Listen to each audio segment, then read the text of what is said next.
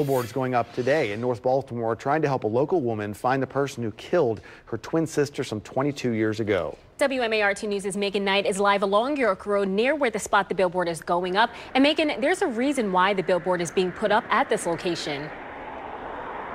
Yeah, that's right, Chanel. So we're right near Nalia's Kitchen here along York Road in the Midgovens neighborhood. And where you see that Planet Fitness billboard, that's where the billboard for Jody Lecornu is going to go. She was shot and killed 22 years ago, not too far from where we're standing now. Jody's twin sister, Jenny Carrieri, worked with Metro Crime Stoppers for months to find the perfect spot for the billboard. That'll have a picture of Jody on it, along with a few details about the murder and, of course, the Metro Crime Stoppers number. It was back on March 2nd of 1996 that Jody was shot in the back while sitting in her car in the Drum Castle Shopping Center parking lot. She drove across the street but died before she could get any help.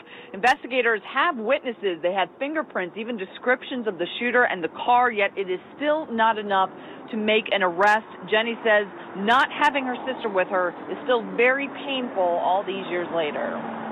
We were together our whole lives. I mean, we were inseparable. It shared everything. We shared the same room, the same classes, the same friends. And, it's just like part of me has died.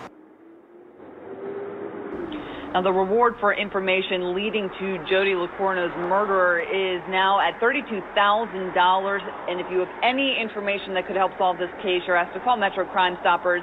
That number is 1-866-7-LOCK-UP. Live in North Baltimore, I'm Megan Knight, WMAR 2 News.